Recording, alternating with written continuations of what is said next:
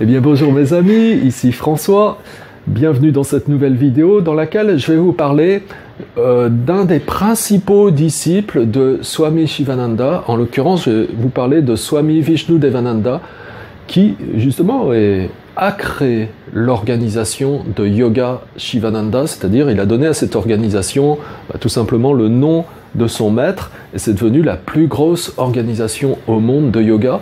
Donc autant vous dire que Swami Vishnudevananda est un yogi qui a eu une activité immense pour le bien de l'humanité en développant le yoga. Eh bien, à ce niveau-là, c'est absolument incroyable. Donc je vais vous donner quelques grandes lignes sur quelle a été la vie de cet homme exceptionnel.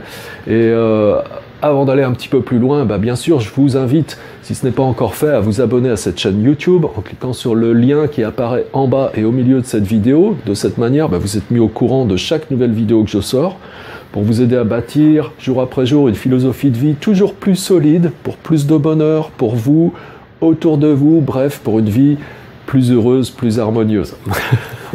Donc Swami Vishnudevananda, c'est vraiment un yogi du XXe siècle, puisqu'il est né en 1927, il a quitté son corps en 1993, donc c'est vraiment très très récent, vous voyez.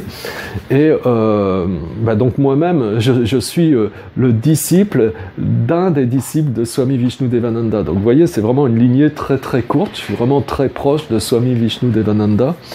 Et donc, il est originaire du Kerala et très jeune, il s'est engagé dans l'armée indienne, vraiment très jeune.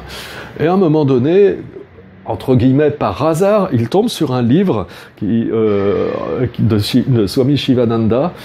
C'était des instructions spirituelles, simplement, il s'intéresse à ça. Et puis, ça l'a vraiment interpellé énormément. Et il y avait en particulier une phrase dans ce livre qui disait « Une once de pratique vaut plus que 1000 tonnes de théorie ».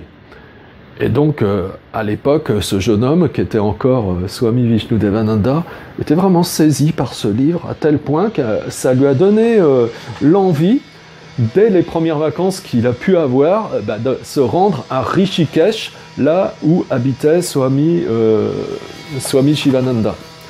Et quand il est arrivé sur place, le matin, très souvent, lorsque Swami Shivananda remontait du Gange après ses austérités, après ses pratiques au bord du Gange, il y avait plein de gens qui étaient là et qui, sur son chemin, se prosternaient parce que Swami Shivananda commençait à cette époque à avoir une aura absolument incroyable. Et le jeune Swami Vishnudevananda regardait ça et lui, il n'était pas trop habitué à se prosterner devant qui que ce soit, il n'avait pas trop envie de se prosterner devant Swami Shivananda. Donc il s'est caché un petit peu dans l'embrasure d'une porte, comme ça, pour pas être vu et pour pas avoir à se prosterner. Et Swami Shivananda avait remarqué ça. Et puis c'est Swami Shivananda qui s'est prosterné devant ce jeune homme. Donc ça, c'était la première leçon d'humilité que Swami Vishnudevananda a reçue de Swami Shivananda. Voilà, et ensuite, il a été vraiment saisi aussi par ce qu'il a vécu sur place quand il a séjourné quelques jours à Rishikesh et qu'il a découvert tout ça. Donc ça l'a amené finalement à quitter l'armée et puis à rejoindre l'ashram à 20 ans, à l'âge de 20 ans, à devenir moine, c'est-à-dire à prendre des vœux. Et ça a été le premier élève de Swami Shivananda à enseigner véritablement le hatha yoga dans l'académie de yoga qui a été fondée par Swami Shivananda en 1948. Alors très rapidement, comme ceci, Swami Vishnudevananda, en tant que jeune professeur de yoga, a eu des milliers d'élèves, aussi bien des Indiens que des Occidentaux. Et une petite dizaine d'années plus tard, vers 1957-1958, Swami Shivananda s'est adressé à son disciple et lui a dit « Écoute, maintenant pour toi, ça y est, tu es prêt et les gens aussi sont prêts, ils t'attendent, il faut que tu ailles en Occident pour répandre le yoga. » Wow. Et donc, sur ce, Swami Vishnudevananda s'est rendu en Occident, au Canada, avec 3 fois rien, sans presque savoir où il allait habiter ni comment il allait vivre. Donc vraiment, il est parti avec rien du tout comme ça. Il est arrivé au Canada et bon, très rapidement, il a réuni des gens autour de lui, il a créé un premier centre de yoga à Montréal, puis un premier ashram, alors je vous la fais raccourci évidemment, puis un premier ashram au Québec, dans un milieu complètement naturel, très agréable, très propice au recueillement, puis un autre ashram 10 ans plus tard aux Bahamas, et puis depuis un ashram à New York, plusieurs ashrams en Inde. Il y a en tout maintenant 9 ashrams. Hein.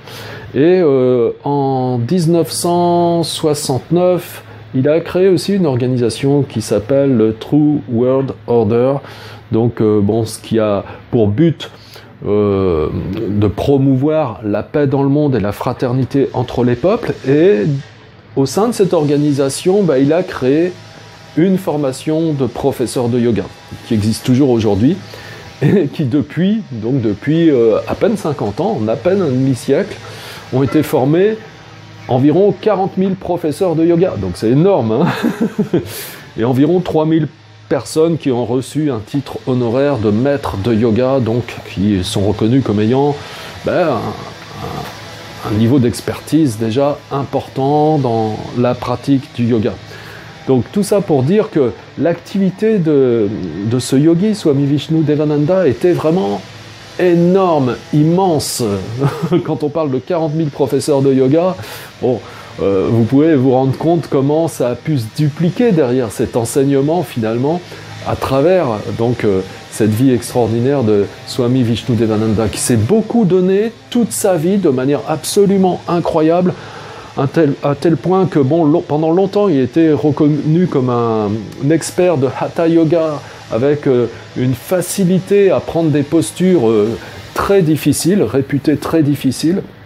Donc une condition physique extraordinaire, et en fin de compte, à la fin de sa vie, il s'est retrouvé sur une chaise roulante, et puis vraiment, il a fini vraiment très très faible physiquement. Hein. Pourquoi? Parce qu'il a beaucoup donné de lui-même, enfin il a dédié vraiment, on peut dire, son corps physique, son existence humaine à répandre le yoga, et il s'est vraiment donné sans compter.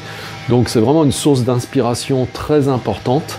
Voilà, donc je voulais vous dire ce petit mot sur Swami Vishnudevananda, parce que souvent quand on entend parler de l'organisation Shivananda, eh bien on ne sait pas toujours qu'en arrière-plan, eh bien c'est quand même aussi ce yogi qui a créé tout ça. Certes, donc il a honoré son maître en donnant le nom de son maître à l'organisation, mais c'est bien Swami Vishnudevananda qui lui-même directement a produit toute cette activité extraordinaire. Voilà.